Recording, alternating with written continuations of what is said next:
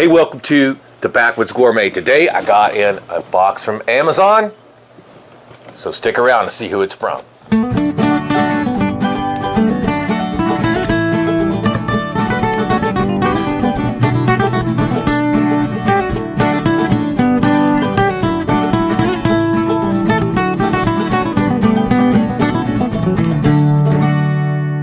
All right, let's go ahead and open her up.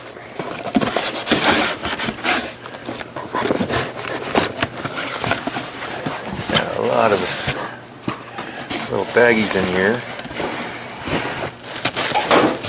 And big around, awful big box for the inside contents. And what we have here, boys and girls, is a Dalstrong Shogun series knife. Alright, so it's packaged in some like shrink wrap type cellophane. So I'm going to go ahead and take my Leatherman and cut that open. I've had this for a couple days. I admit that I've been dying to get into it. Just didn't have time to come out here and show you guys the unboxing of it. But anyway, it's got that shrink wrap around the box itself. And it looks like we pull it here. It's got some... you see, it's got some little tabs right there, so I'm assuming you pull it out. Well, there's another box inside of a box. Pretty cool. So this is kind of like my Michelangelo knife I had. It's a magnetic box. Ooh, man, does that look pretty? All right, bring you in and give you a close look. All right, so here's what's inside the package. See, we got a little, is that some kind of a pin? Yes, a little lapel pin. We'll take that out of the package later, but I got it upside down. There we go. And it's a Shogun series Dalstrong. Really heavy too. Pretty nice. I guess they got a couple little membership cards and so on in there, and now we're starting to get into the here's a little catalog and the info on it. Not that you should need any kind of an owner's manual for it. It's showing you all the other knives in the collection. And over here, see, I guess that's probably a cleaning cloth for it. And there's the knife, and it comes with a sheath, and I'm very happy about that, because part of the reason my Michelangelo is getting dull is because I don't have a sheath for it, only the box that goes back in. So let me change the camera angle right here, and we'll pull that guy out of there and take a look at it. Well, I'll tell you that right now it's very, very well packaged. Very well packaged.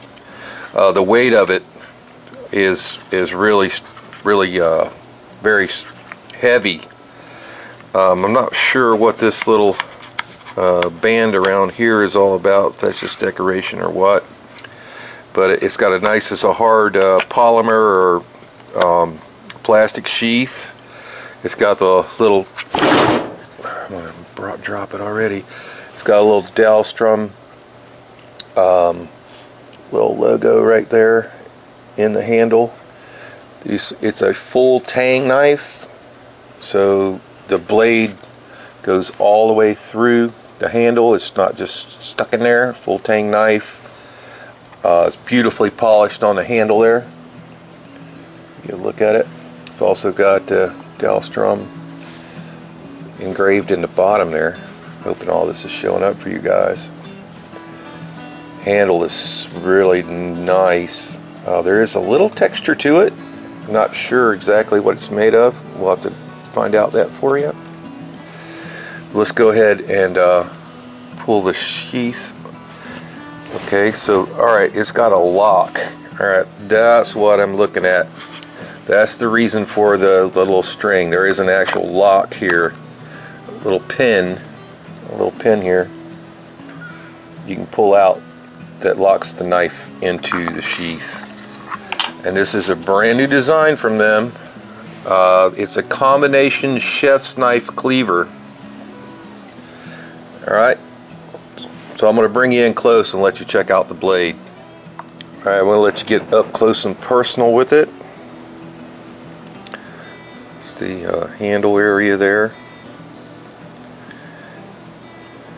Dalstrong is, and it is a multi-layered steel blade. It's got a laser engraving right there of the Dalstrong logo. Absolutely gorgeous knife. I'm going to go ahead and turn it over, look at the other side. So it only has the logo on one side as far as on the blade itself.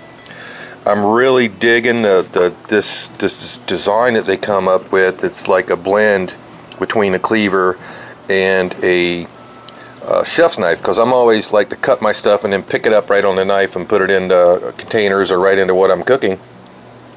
So I thought that was a really clever design to kind of blend the two together, because those are my two favorite kinds of knives, is a cleaver and a chef's knife.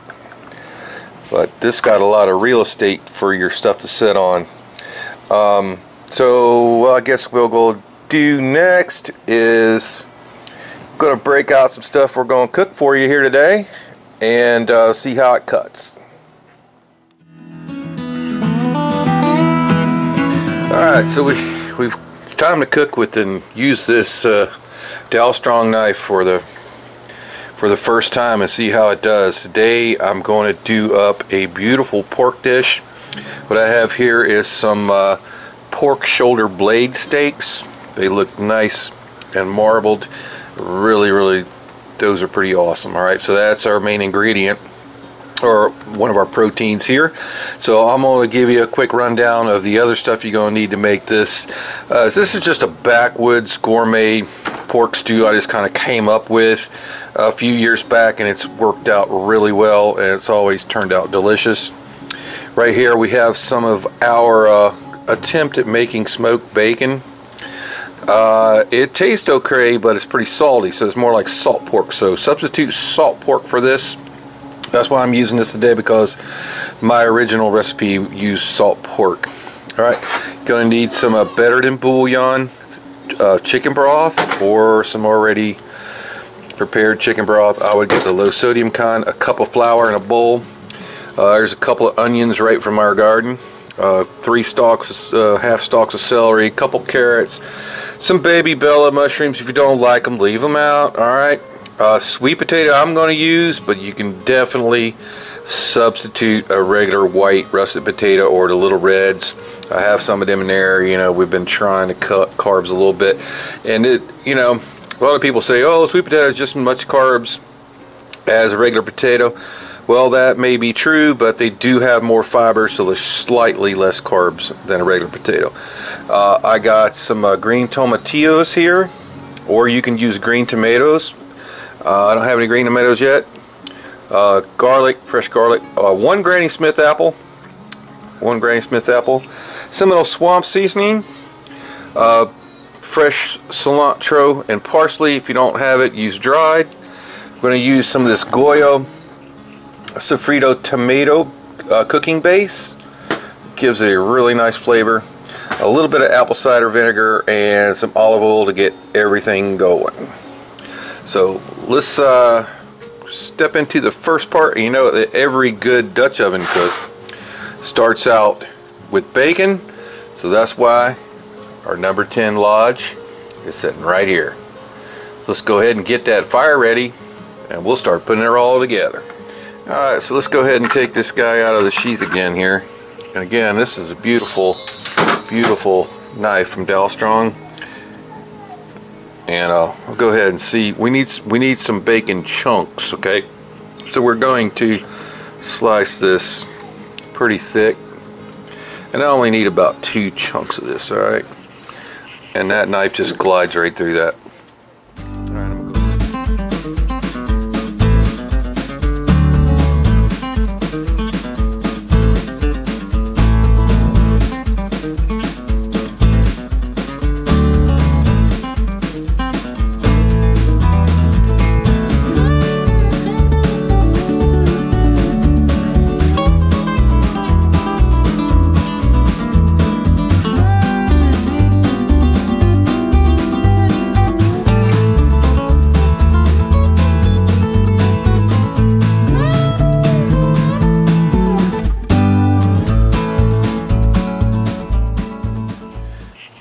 So our meat's all cut up. I'm gonna give it a pretty generous coating of Seminole Swamp Season. Use your favorite if you can't get Seminole Swamp Season.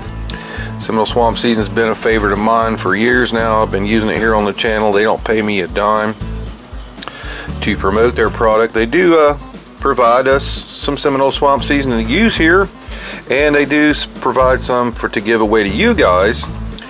But all that being said, I'm not going to use it, and I'm not going to eat it if I don't like it.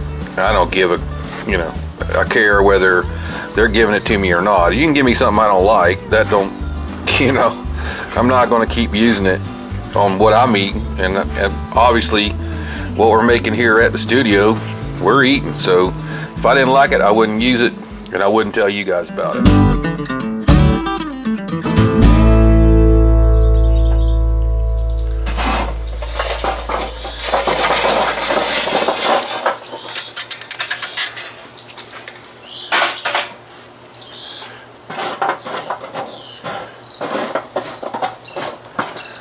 I like to start these all out in a line so you can keep moving that pot. Keep it nice and hot on the bottom. We're going to start out with a little searing. Alright, so you may be able to hear sizzling in the background is the our salty bacon, salt pork. And so we're just going to go ahead and toss all of our pork steak cubes right up in this flour.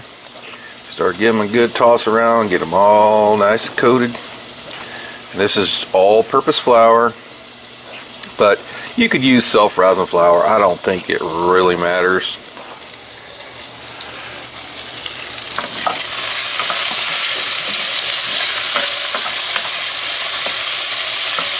All we're trying to do here is render these down and get most of that oil out of them. It's getting a little hot. So let's drag it off over here a little bit. Alright, break a few of them coals out from under there. This is the easiest heat control you'll ever find. Bag on there. Leave these guys over here to the side. That sounds better. After you do this as long as I have, I've been here on YouTube doing Dutch oven cooking since 2009, so that's 11 years, and I've been doing it way before that, all the way back to when I was in the Boy Scouts.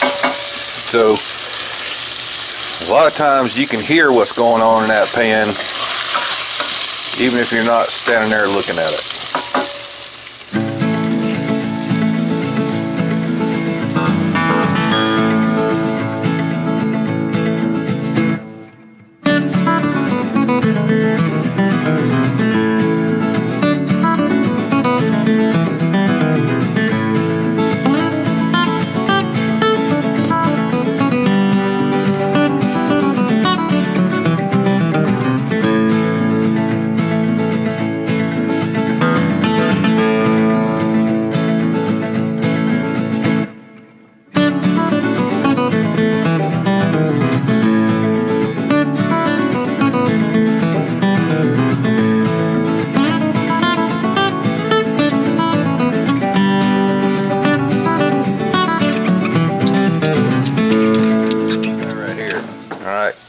Good old sweet potato, and I'm gonna, this is one of the hardest things to cut up. If you ever try to slice a sweet potato when it's raw, it is just a nightmare to cut, even with the best of knives.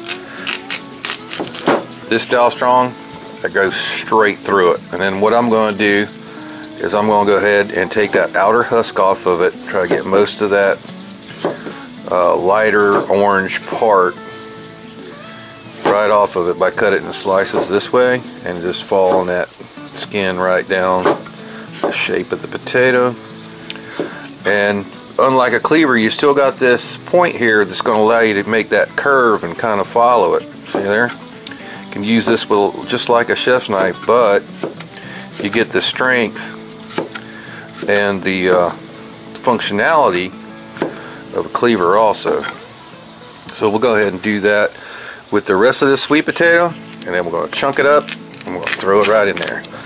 And that curved blade just lets you do a nice rocking motion to help with these tougher items like our friend the sweet potato. So let me show you real quick how I prepare these tomatillas. They have a skin on them. They're like a green tomato with a skin. You got the stem end and you got the bud end, and what you do is just peel this back, right? Pinch it at the top and pull it off. Okay, and it's kind of a waxy layer under there. Then what I do is I like to take and just split them right down the stem. Alright, then I carefully come in and take out the stem using the tip of the knife and a little V, and just take that stem right off. We'll discard that. You can take that, it's kind of like taking the core out of it and made it do the same thing. Alright.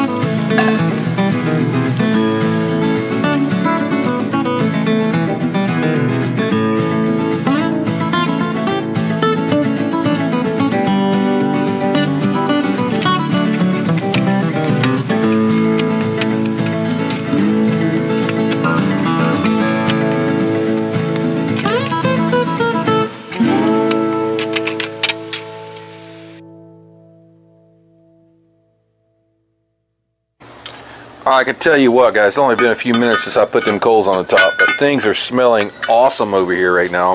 I'm going to go ahead and give that a stir. Some of that moisture is starting to come out of them veg. Sweet potatoes are already starting to soften.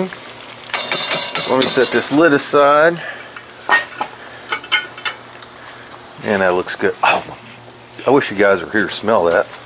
Go ahead and put our tomatillas and garlic in there.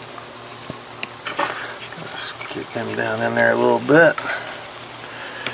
Alright, that lid back on. So I've been trying to keep that lid stoked, keep that up to a nice simmer, and it's smelling awesome. I'm going to go ahead with, that's about 3/4 of the apple, the Granny Smith apple that I stuck, I left the skin on it, cored it, but chopped it up. So that's going to go right in there with the pork. Alright, and we'll give that a couple minutes and we're going to put in our final ingredients. Oh, I wish you guys were here to smell that right there. A couple more minutes been in. And one of the last things I like to do to give it just a little kick, there's some organic apple cider vinegar. That is about 2 teaspoons. Alright. So at the end here, we'll just put that water in there. I'll go ahead and take whatever remaining coals I had left over that are not on the bottom and throw them up on the top, just to make sure everything comes up as quickly as possible. This is getting late. Campers are ready to eat. So at this point, nothing's going to burn. We got enough liquid in there, so put as many coals as you want right on top of that oven. Hey, even better if you got your campfire, just get you a big shovel load and throw them right on their top.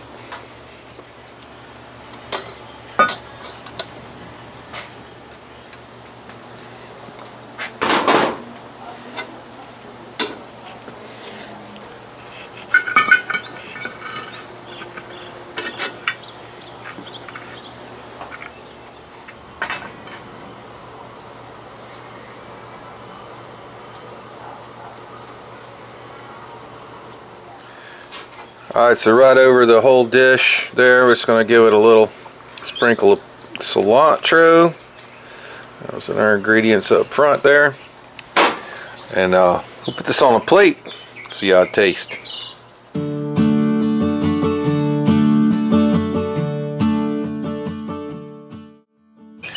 Alright, serve this up Backwoods Gourmet style.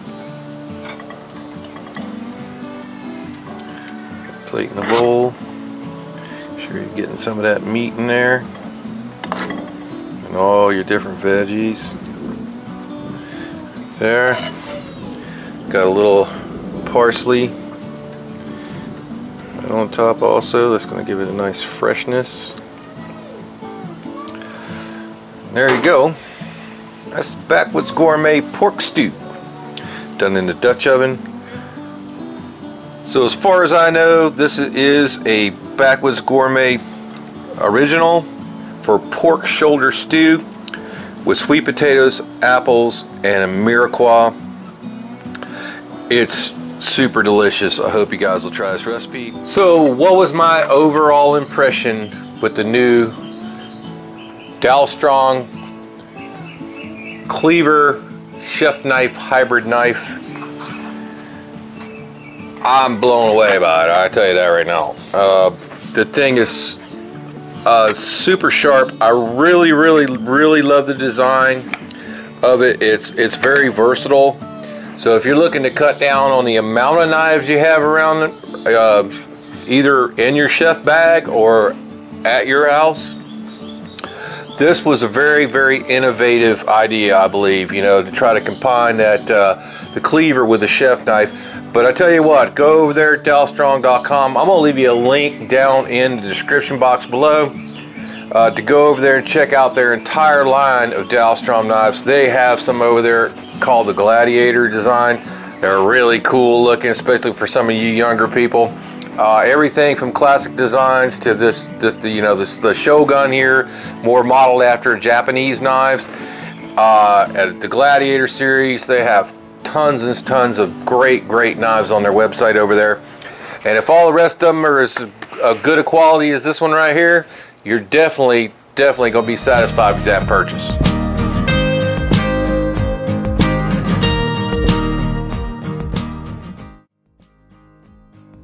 I know you're always asking us to taste our food every time, so let's go in and take a little taste.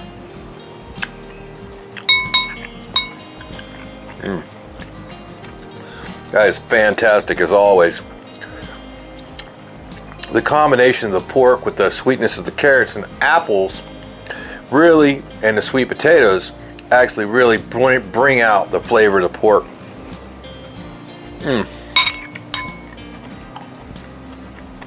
And since we started that pork really early in the process, it's just fork tender. So I hope you guys will try this one out and go check out those Dalstrong knives. So if you like what we're doing, please smash that like button right down there. To subscribe to our channel, you can do right here for another great Backwoods Gourmet video. It's going to be right there. And for a whole playlist of product reviews, it's going to be right up there. We'll see you next time.